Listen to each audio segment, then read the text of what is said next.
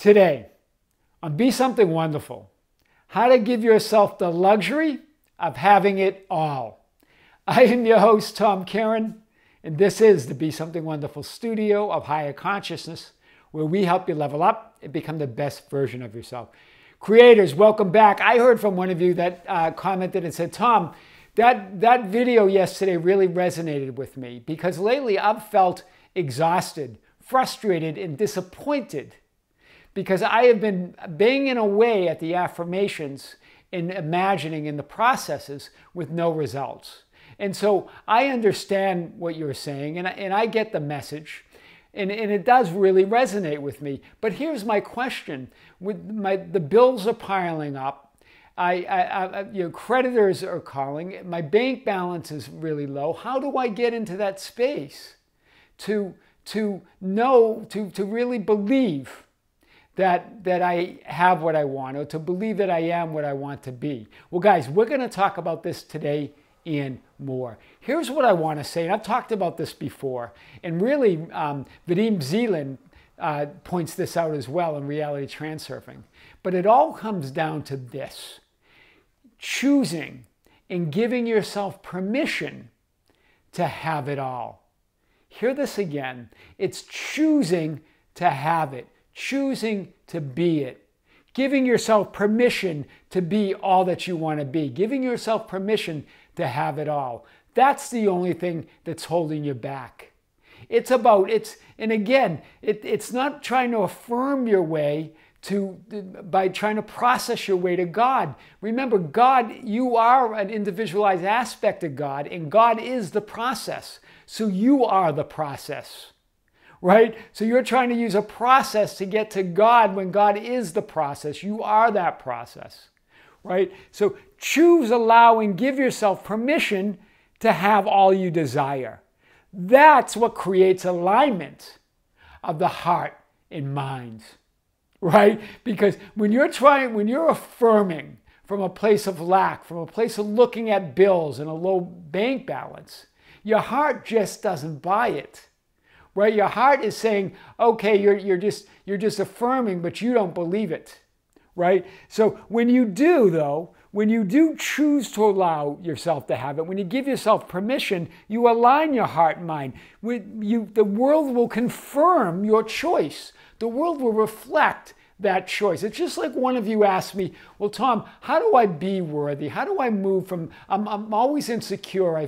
Sometimes I feel socially awkward in settings. And what do I do about that? Stop trying to prove your worthiness and just accept your inherent worthiness. Accept the truth of that you're worthy, the truth that of who you are, right? Stop trying to not be socially awkward and just be yourself. When you do, the world will confirm this new you. Do you see this? Stop trying to be secure and you will be secure.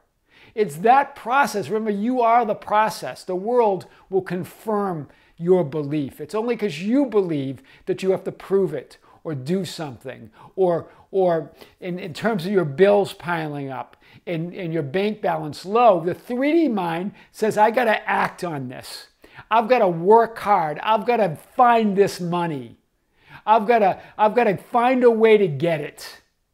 That's your 3D mind wants to pop into action out of stress, out of frustration, out of lack, right? When really you just need to move to that place, that I amness, and know that it's all within you and call it forth, right? This is what we're talking about. And so the chosen ones choose themselves, right? And Vadim Zeland talks about this. I love the way he talks about this. But all those that have achieved what you might call worldly success in any field is they chose themselves. It's not an outside force. It's the force within. Choose yourself. Be a chosen one, right?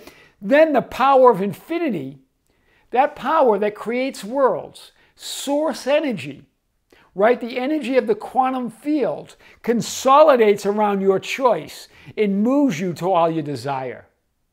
And now you don't have any importance. There's no doubt, there's no fear, there's no wanting, there's no envy, there's no frustration, there's no unworthiness. There's none of that. How can you compete with infinity? You have infinities within you. You're in no competition, right? There's no reason to envy others for what they have. It's all within you. There's no need to want it, to grasp for it, right? Simply giving yourself the luxury to have it all. Wow. That's powerful, but let's unpack it. So you say, Tom, how can I believe it? Well, how can you give yourself permission to have it? That's the real question. How can you believe it? How can you give yourself permission to have it? Is to know it, right? This is what you've said. Tom, how can I believe and feel fulfilled when I see the bills piling up and my bank balance is near zero? When I'm staring at the problem is what you're basically saying. You're staring at and believing in the problem, right? You're trying to persuade yourself by imagining and affirming when you feel broke, right? When you're trying to persuade yourself by affirmations and imagining when you feel broke, it's all in vain. As you look at the problem and you make it real, you just affirm the problem. You make it even a bigger reality, a more firm reality. We know reality is always changing, but as you continue to stare at the problem, as you continue to affirm this feeling of being broke, this feeling of not having a way out, that's what you create.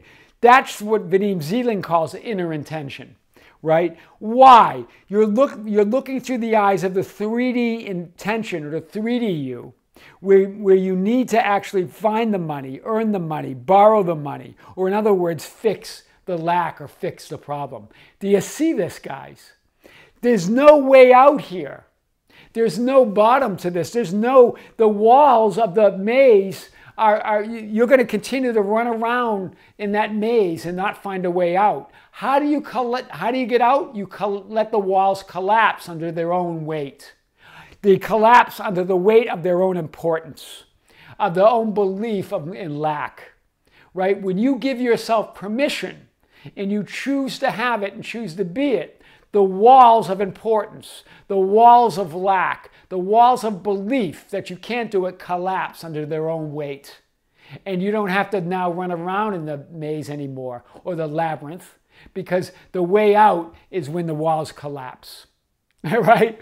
So that's how you do it, guys. So let's hit this a little bit more. Aligning with your God, we talked about this yesterday, I want to hit it again. Aligning with your God power, that power within you, is more about knowing than believing. It's more of a knowing. It's within you. It's not processing your way there to the knowing, right? Remember, beliefs can be shaken. Believing leaves the door open for doubting, right? So it's a knowing, right? Where you don't leave the door open to doubting. It's a knowing. You're in that knowing. Choosing to give yourself permission to have or be what you want comes from an unalterable unity of heart and mind, right? Knowing that oneness with the Creator, your I am. That's that knowing. When the mind tries to muscle your desires into reality by affirming without the heart on board, that leads to exhaustion and disappointment. That's what you said. You were exhausted and disappointed and frustrated. That's why when the mind tries to go do it on its own, that's what you're trying to do. By affirming it and imagining it from this state of lack, from staring at the problem, you're without the heart, you're not getting the heart on board, it leads to exhaustion, right? How do you get the heart on board? By choosing, by moving to that place, by choosing to have, giving yourself the luxury of having it, right? And that can be by imagining, right? When you imagine and illuminate your future slide, the frame of the wish fulfilled consistently, just for the excitement and joy that it brings you within, the heart says yes and accepts this new state as who you are now. Hear this. So the question is, how then? How, if I'm going on my own through my 3D by affirming without the heart on board, how do I get the heart on board? That's how. It's by imagining or illuminating that future frame. It can be imagining from a state akin to sleep before you go to bed. It can just be by during the day, having that thought and putting yourself in that frame. During the day, imagining, illuminating that future slide as you go about your business, but feeling the joy and excitement of it, that it's coming in 3D, that it's already created in that dimensionally larger world, that I am, that God within you knows it's within you. And then you consistently imagine it, or roll that frame, right? Move that frame, right? And consistently, just for the excitement and joy that it brings within. The heart says yes and accepts that who you are now. That's why it requires persistence. Because for the heart to believe you, you've got to move to that place where you're feeling the joy and excitement of it coming in 3D, because you know it's already created on that dimensionally larger reality. That's how you do it. That's the unity of the heart and mind. That's how your future desire manifests in 3D reality. It's a knowing. It's a choice to give yourself the luxury of having it. Right? That's where we sometimes don't give ourselves the luxury. We think it's for the chosen ones or for others. Or somehow somebody else has a process that works better than what I'm doing. And so you go on this search mission for processes all over YouTube, looking for the next big process that works for somebody else. What's working really is that God process within. When it works, it's tapping into that power within you. You're becoming it. You're standing in the conviction. You're giving yourself the luxury of being it and already having it. I've been affirming, this is what you said, and imagining, and it isn't working, right? Why isn't it working? That was your question. You learned all the processes. You followed all the steps. You never missed a day, you said. You were still without what you desire. What gives, you ask? What gives? What's the problem? You said you've been doing the steps, doing it every day, faithfully affirming in the morning, you never forget, but it's become a chore. It's become an effort. It's become exhausting and disappointing. What's going on here? Well, the prodigal son, I'm going to bring this up again, and I'm not talking about the second son this time, the prodigal that we'll refer to him. He went off and wasted his inheritance and then came back to God, right? Lost his way, right? Lost the memory of how to connect with that higher power, how to imagine, and then return to God, right? Rose in consciousness. But I want to talk about the older son, right? The older son was angry that when the prodigal came back, the father accepted him in his arms and threw him a party, a celebration, right? The goat, the robe, the sandal, the ring, all of it, celebrating his son who died, that now has come back to life, is reborn and acquiring now through his imagination everything he had before and more. Right? That's what the first son. But the second son didn't like it at all, was jealous, was angry, was envious. Why? Here's what the second son says. The first son, the older son, look, for so many years I've been serving you and I have never neglected a command of yours. This is Luke 15:29. This is the first son who has always, quote, been with the father. Right? Never left like the prodigal. Never asked for his inheritance. Hear this. Never asked for his inheritance and never asked anything, but always sat there sitting there in the righteousness that he should have it. Right? Hear this. That's lack. That's limitation. That's competition. That's separation. That's poverty consciousness. Right? Thinking that I've always served you, I've always been here, I've been doing the processes, I've been faithfully doing what I'm supposed to do, right? But you're doing it from a sense of separate from source, separate from the Father, separate from that wealth or that abundance that's already within you. Do you hear this? That even the son who has always been with the Father did not recognize that that abundance or that God or that I am is within him the whole time. The prodigal, though, did realize that. Asked for the inheritance, wasted it, and then came back, rose in consciousness, learned again how to rise and use the imagination to be, do, or have whatever he wanted. That's the message here. And this is what the father says to the older son. Son, you have always been with me, and all that is mine is yours. Hear this. It's always been there, yet he was sitting there in his self-righteousness, sitting there in his anger, in the jealousy, and never really acquired it, never noticed, never realized that God power was within him to have whatever he wanted in any moment. He just needed to acquire it. How? By rising in consciousness, by using your imagination, by knowing, though, more importantly, by the choice in giving yourself the luxury of having it all, right? That first son had it all, but he didn't give himself the luxury of having it all. He didn't realize it. Instead, he sat there with his arms folded, looking at the second son getting the robe, getting the celebration, right? Getting the goat, right? So the younger son, so give yourself permission to have the younger son, born again, acquired it by right of consciousness. That's the only right you have. It's all yours by right of consciousness. That's what the prodigal did. Rose in consciousness. Gave himself permission to have it all. Right? So when you're struggling with the processes, when you're not giving yourself permission to have it all, you're like the first son, struggling. You're doing it. You're faithfully serving the processes. You're never neglecting any command of that law. Yet you're missing the recognition that it's already within you. That's the difference. That is the difference. So how do you get there? By imagining, but not imagining and affirming from a place of lack, from a place that you have to do it, that you have to serve the Father in that way.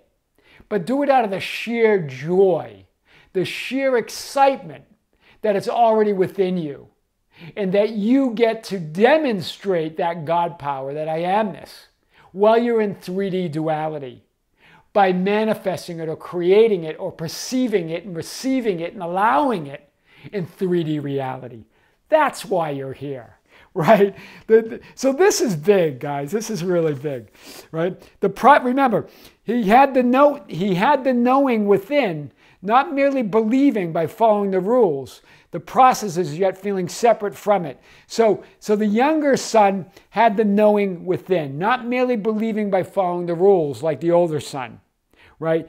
The process yet feeling. So the older son knew the processes, confirmed, knew that's you. You knew the processes, you knew the affirmations, you knew it all, but you didn't feel it within, right? So that's big.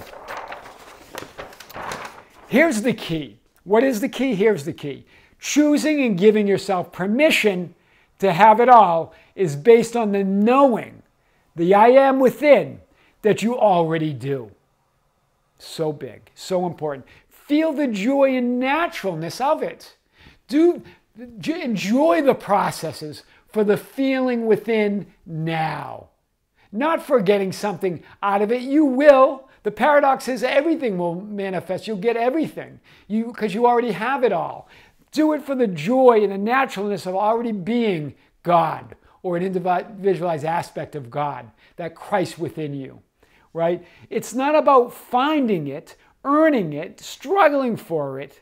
It's about calling it forth from the field of infinite possibilities within you, right? You're calling it forth. You're calling forth an alternative reality. You're giving yourself permission to have a big bank balance, to have your bills, to have those bills paid, no problem, right? You're giving yourself permission to have it all, right? That's the difference. Make your wish fulfilled part of your awareness. Live in the end, right? Make illuminating that future frame a natural part of your inner world. Make having it all a natural part of who you are. That's what we're talking about. That's how to give yourself the luxury of having it all. I am your host, Tom Caron, and this is the Be Something Wonderful studio of higher consciousness, where we help you level up and become the best version of yourself. Don't forget to subscribe, hit the notification button, like and share our videos, share them with your friends, your family, your coworkers, and the channel. You can follow us on Facebook at Be Something Wonderful, and we also have a group, the Be Something Wonderful Ambassadors. You can join that on Facebook. More and more of you are joining.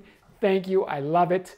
And you can also visit our website at tomcaron.com or besomethingwonderful.com. Guys, until next time, with great love, with great light, with infinite gratitude, see you soon.